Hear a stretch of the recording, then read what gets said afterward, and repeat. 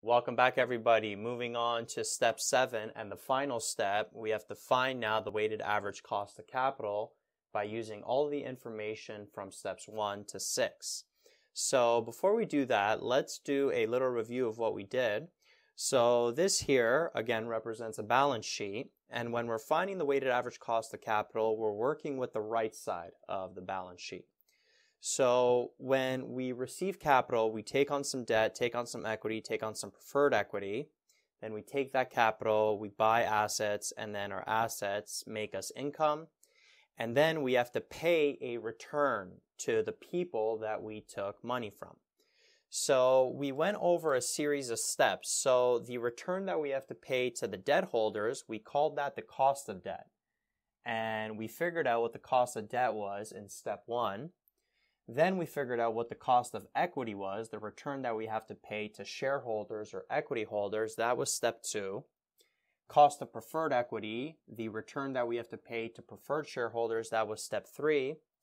And then we have to take a weighted average of these costs of capital.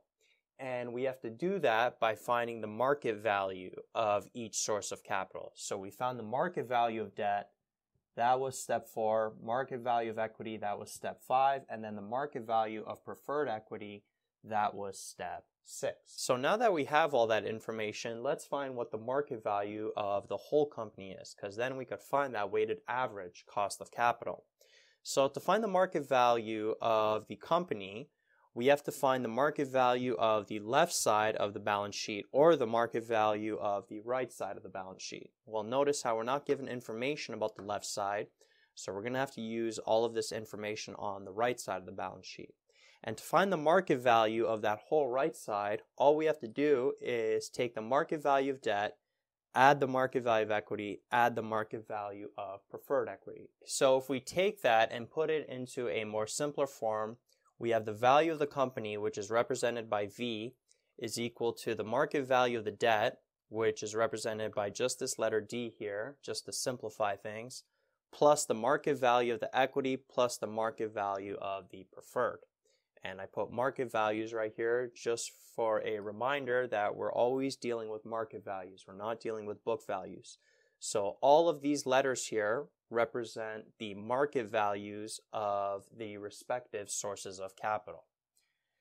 So now that we have the value of the whole company, we can take a weighted average cost of capital, which I represented as WACC, or the WACC. So let's start off with the debt portion of the company. Well, if you think about it, we can find the percentage of the company that is made up of debt. We can take the debt value, the market value of the debt, and then divide it by the total value of the company. And that would give us the weight of the debt of the company. And then we take that weight and multiply it by the return of the debt, or the cost of debt that we found in step 1. Now, if you remember, that cost of debt, or the interest that we pay to bondholders, that is tax deductible. Interest expense is just another expense on the income statement, and that actually reduces our taxes.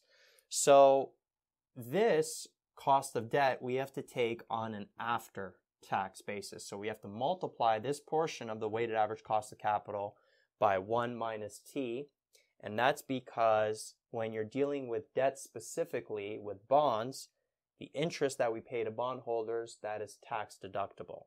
So we take it on an after-tax basis. Okay, so this represents the debt portion of the weighted average cost of capital. And then we take the equity portion, so we take the market value of equity and divide it by the total value of the company.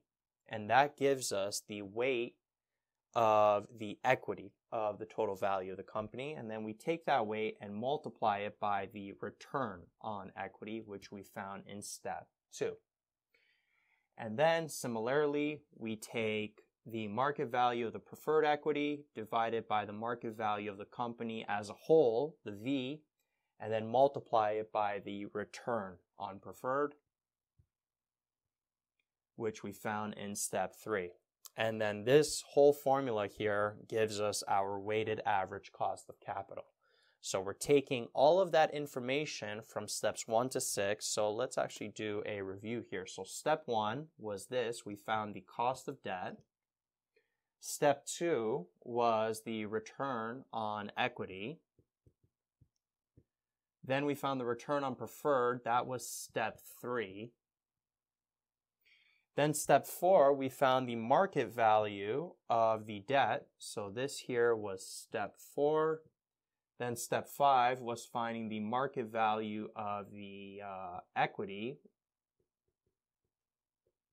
And then finally, we found the market value of the preferred equity, and that was step 6.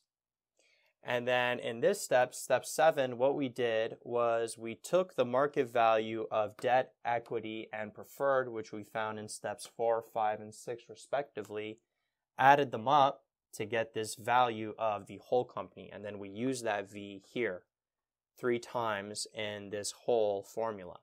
And then the tax rate will always be given, and you always take the debt portion of the weighted average cost of capital and multiply it by 1 minus t, because interest is tax deductible.